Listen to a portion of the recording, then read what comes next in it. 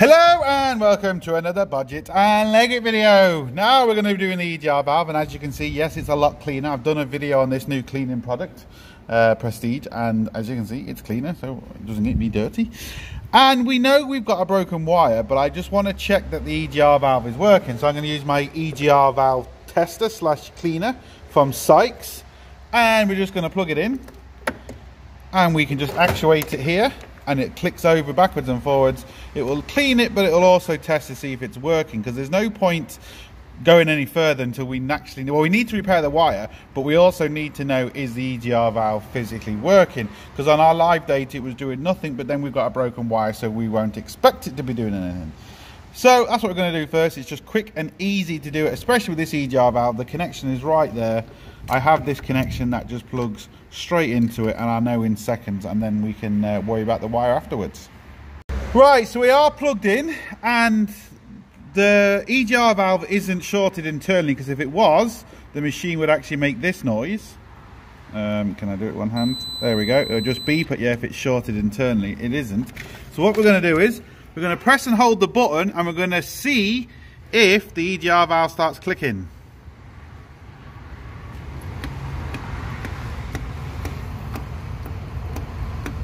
It does, but it isn't great. No, now it's stopped.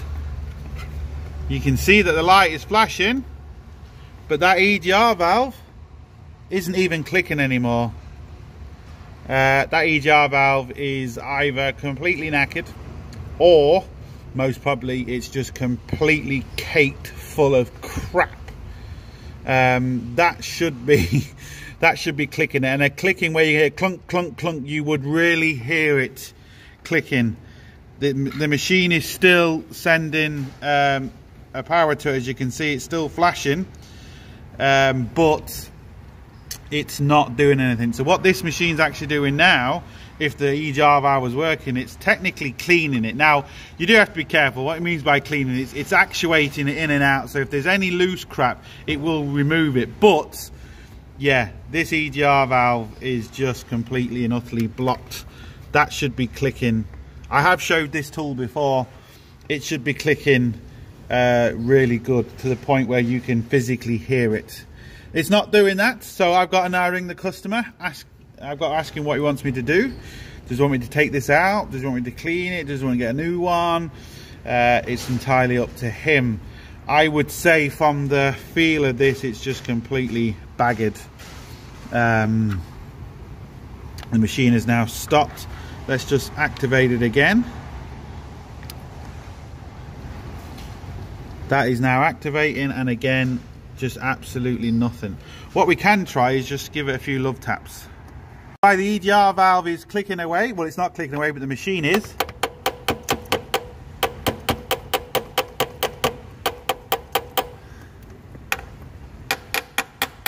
You don't want to hit it hard, but it can sometimes.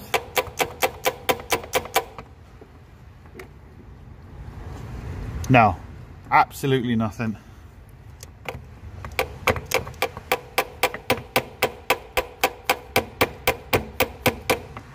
Absolutely nothing. It was trying at the beginning. Hopefully the camera caught the little bit of noise it was doing, and after that it's just completely shot. So it's now time to ring the customer. We know we've got a broken wire and also a dodgy EGR valve. It might be able to be saved, but we're going to see what he says. Right, actually now I've pressed this machine a few times, and listen. It is actually cleaning the EGR valve, and what I mean by that is it's making it move. That wasn't clicking before. Just wait for the traffic to go past and hopefully you'll hear it. And now the wind picks up. It's typical. I'm going to wait for the traffic to die down and the wind pick up, but I can actually hear that now. It's getting better and better. So what that means is we can clean this. This machine might not clean it enough, to be fair, because it could be completely caked, but it is actually actuating now. I can feel it pulsing. I can hear it. So it's always good with this just to, you know, give it a load of presses just for it to kind of hopefully maybe sort something out before you actually completely say an EGR valve is buggered. There you go.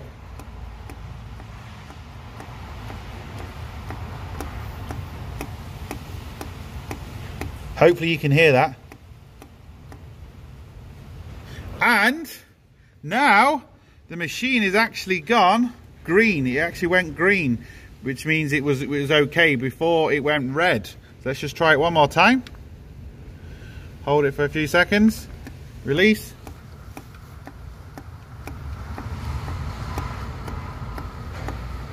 So the few little love taps, the fact that I kept pressing it,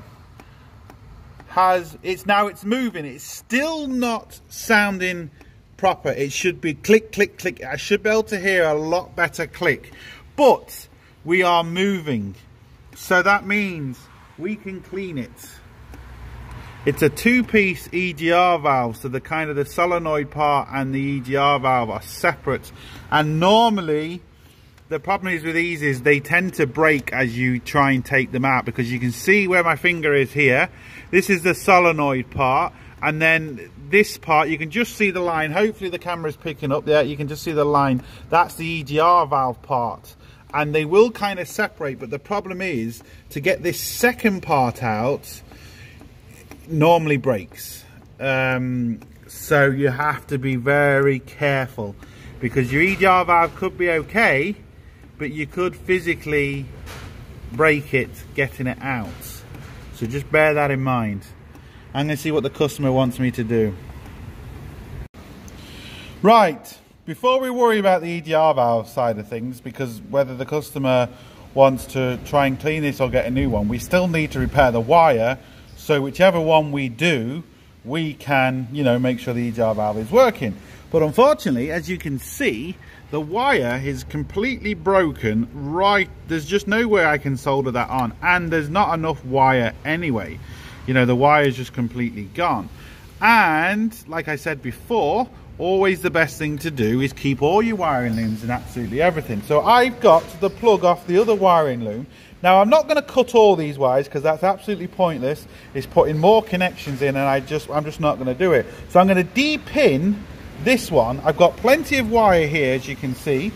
So we need pin number 1. I'm going to basically, inside there, you can just see that pink clip.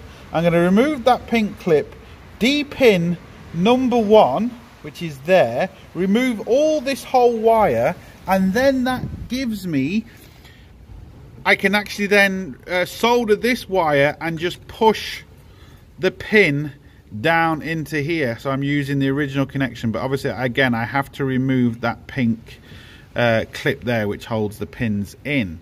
And once I've done that, we can actually solder this, and then we can worry about the EGR valve. But at least we'll have an actual you know, working socket, and then we can worry about that afterwards. Lovely. And this is obviously part 3 of the video, so if you want to see how we got to all this, you need to watch parts 1 and 2, because we've done other connections for the pressure sensor, fuel pressure sensor, for the temperature sensor, and all sorts. There's loads and loads of problems with this van, but we're not doing them all because it's just not going to be worth it. So we're just getting it running for him to go to Bulgaria. Sorted. So all you do is you get a screwdriver in there and you pop this pink clip out. It comes out the side. Oh, I've just pushed it back in. Try and do this on camera is a bit awkward. And there we go. So that's the pin out. And now, depending on your connection, you might need to actually bend the pin. You can see where the clips are, and you can see each side of it there's a tiny little hole, and sometimes the pin has like a little clip that you just have to bend back to slide out first. I'm not going to be able to film that, but once I get it out, I'll show you where the clip was. And I've got a special kit for removing these, but you don't really need it. The kit just helps you. But anything small and thin, yeah, I'm just waiting for it, and it will get that pin out for you. This is the easy one because this is on a bench. It's the one that's inside the vehicle is going to be a nightmare. Right, so as you can see, no specialist tools. I've got a paper clip and I've just got some pliers. You'll see I haven't gone in the middle of the clip. I've gone on the outside where the two little notches are cut out. You push it down, you feel a little bit of resistance, and then all you do is come underneath. Make sure you get the right wire, and there we go. We have depinned that connection. Now what we've got to do, we've got to be very careful, because you'll see, where is it? Right there where my finger is. Oh, gonna zoom in. You might not be able to see it, but you can see at the edge there. You see that little thing sticking out? What we need to do is we need to bend that back out before we stick it in the new one, because otherwise it will just slide back out. These two little tabs, you can just see them there. Well, there's only one, because sometimes they have two. Well, this one does actually have two, but there's only one sticking out. So what I'm going to do is I'm just going to bend them two little tabs back out, and that will just slide in the new connection, and there we go. Again, I can't show you that on the vehicle because it's going to be difficult, but that's all you do. And in this particular case, I just use a paper clip. That's all I used. Lovely. But I can bet you life it won't be as easy taking it out, the one on the vehicle. Right, hopefully now, there you go. You can see them two little wings I've just pulled out, the two little tabs. Looks like it's about to fly away. I just got a blade underneath there, just a standing knife blade, and just bent them out. But that now, once I push it in, it'll push in and click. They push past the little lip, and it means you can't push it down. It's like a barb on a hook. That's exactly how they work. But as you can see, you need to go down the side of the pins, not in the middle of the pins, because all you're going to do is open that up and destroy the pin. Right, as you can see, we've depinned it. They're a nightmare to get out because there's nothing to hold against, because this is just broken at the tip. So what I did, I got a little pick from Top Tool, and I just picked it out, and as you can see, we have now completely got that out. Lovely. Now bear in mind, you do need to get this the right way, like put the little wings, do the wings go at the top or the side, because that will make a huge difference. In this particular case, the wings go up and down. So if I'm looking at the connection here, the wings face up and the wings face down, not side to side. And you'll hear a nice click once you get in. Let me try and set the camera up so I can do all that in one shot. Now hopefully it stays there long enough for me to do this. So the little wings, oh, don't move. The little wings go up, push it in, there we go, hear that nice click, and now look, that won't come out, and it's in. Lovely. And the little weather seal pack is still in there, which is very important. You can see that on it, and there we go, boom, sorted. Right, obviously don't forget to put that little clip back in, that is important. So there's our wire, but look what I found. This is in a Nissan, and look what it says. BW and Audi, Germany. Anyway, so now I've got to solder this onto that. Basically, sorted. Right, we are all back together. That's our repair done right here. And I've got to tidy up all the wires first and everything. But you can see the oil and crap already kind of weeping out of it as I was actually, you know, controlling it. It is blocked. We're going to have to, you know, take it off, clean it, unblock it, unless the customer wants to stick a new one on. I'll leave that up to him. But I just wanted to put it all back just to see if we get anything different, just to start it up, see if we get that smoke initially, see if it revs up fine and all that. I think it's going to be better, but it's just not going to be 100% until we actually clean it. Lovely. Alright, so let's start it. We'll give it a bit of a rev. Yeah, it's still not great. You can kind of, I don't know if it's coming through on camera, but it's spluttering as it's going up. And we've still got a bit of smoky coming out. But that doesn't matter. It is better, which is good. Right, as you can see, we're still getting that gunk splicking out, and that was completely clean before. I'm going to clean it, and I'm going to clean up all these wires, and we're going to see what it does, because all these wires are still hanging out. I left this a bit long on purpose in case there was any more issue. It's just easier for the next person to come along and I'll tidy up all them wires, get them all nice and neat, take that EGR valve out, clean it, put it back in, and then we'll finish off the video. I've done videos on how to clean EGR valves. I've done it with a sonic cleaner kind of before and after, so there's no point going into all that again. I'm just going to clean it and see what we get. Sorted.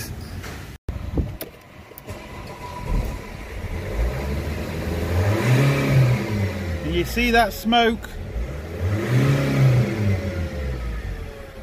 Yeah, you can see it there now. That's before cleaning. And hopefully you can get the hesitation in the throttle. There, hopefully you heard that. So we're gonna see what it's like after cleaning. Sorted. Right, now after clean, I've just taken it for a quick spin, and let's just rev it up. I'll put the window down again and see if we can see any or hear anything. Oh, perfect. Hopefully that's coming through on camera. That just revs so smoothly now. And when we look in the rearview mirror,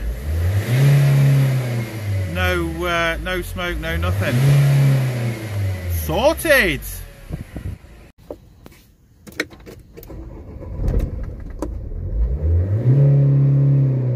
Sorted. So look, hope it helps. Please like, share, comment and subscribe. Don't forget, links up here, links down below, but most importantly, don't forget, get your hands dirty. See you for the next one. Sorted.